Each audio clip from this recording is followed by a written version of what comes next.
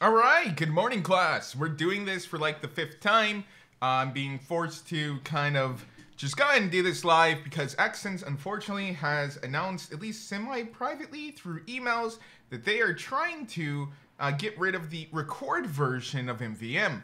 That is going to be just you opening the program without having their $3,000 something license, which is, I guess, now the new minimum that we're also getting from them, that it's starting at $3,750.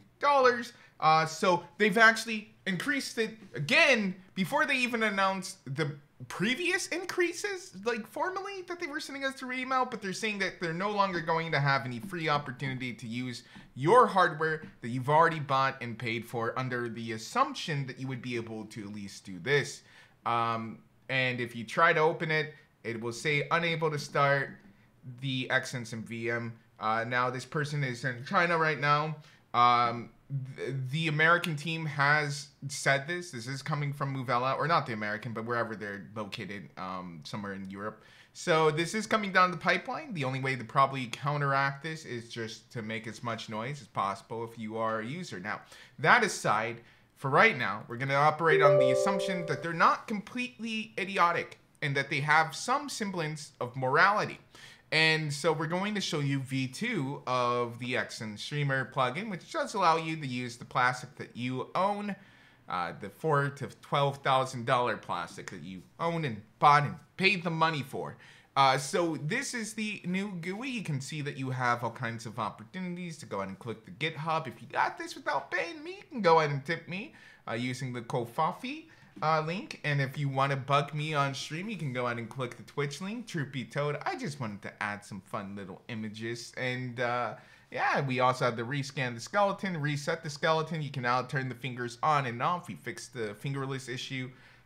You can stream with the stream button. You have to actually click that, and you can send T-posts quickly. We're going to go over how to actually use Unity 3D as the main way that you actually export this. If you don't want to just use it as a live streamer, is through that. Now, you're going to want to go ahead and get the Unity Hub. You're going to want to go to the install editor here, and you're going to want to use the long-term support LTS for 2021. Now, all the other versions do work, but 2021 is just the one that I officially recommend that people use. Once you do that, you're going to download, start your new project, and you'll get something like this, except you won't be in this scene.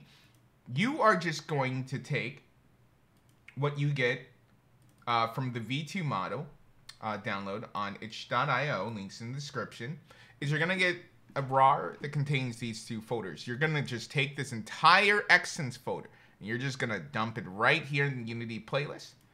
And you're going to take this biped streamer, you're going to put this into the plugins folder, just like this.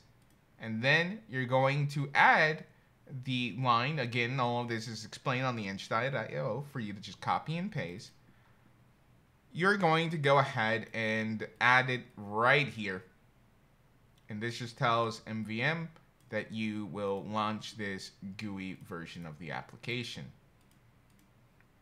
Now, to record, you're going to want to go to Window, Package Manager, and you want to be in the Unity registry. And you're going to go Record, and you're going to install the record. Mine says remove, yours will say install. But this will just let you record .nim files, which is just a local version of an animation file for Unity. You want to actually go ahead and also do FBX exporter. I'm going to install that too, and this will let you export the FBXs. After that, you're going to want to actually open up the window. So we'll go to General, Recorder, Recorder Window, and it should look like this, minus the FBX here. You're going to add the recorder. And you're going to choose the FBX option. Now, for the game object, you're going to go ahead and choose Avatar. You're going to set this to everything. And you can do the export geometry. And everything also comes with the skin mesh renderer and everything like that. But you don't necessarily have to. If all you're after is just the animation, it won't really matter if you have the skin mesh. But just for these purposes, we're going to leave that on. you're going to want to record by hitting the start record, which will launch the play mode. We're going to do this one. So we're going to also go back to our plugin here. We're going to hit the start stream button.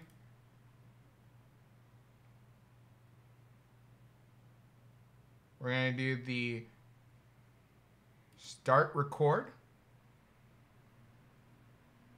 Going to send the T-pose. And now we're going to start it. The little bit of drift and off tracking in this one is actually because the source file that we got is filled with the drift itself.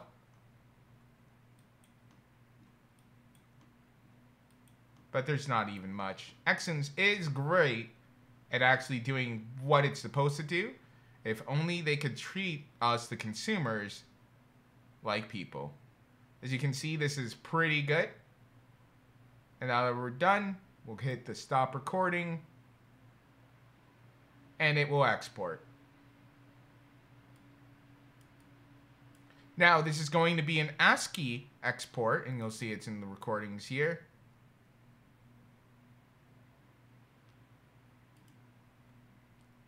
Which is not natively supported by Blender, but is supported by all the Autodesk software. You can see the T-pose went in. The gun and stuff is just automatically there from the scanned mesh.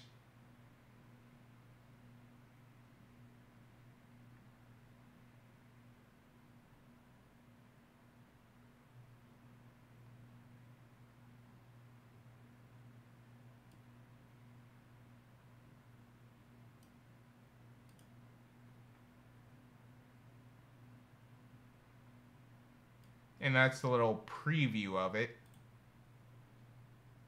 If you show in the File Explorer, and we open up in the Maya viewer, you can see it here too. I don't own a copy of Maya, so I can't actually open it up in Maya, but we have more than enough people who actually natively use Maya with their own little versions. We also see that other people have made their own pipelines using our plugin in order to take it to Blender and how you go about that. Native exporting of the FBX may be coming, but we're going to be waiting, seeing how this whole Unity record thing shakes up. Otherwise, guys, I hope you enjoy. Remember, links down in the description. Buying it supports us and supports us doing more development and work on it and adding more and more features and fixing all bugs and all that fun stuff. So I will see you guys in the next one.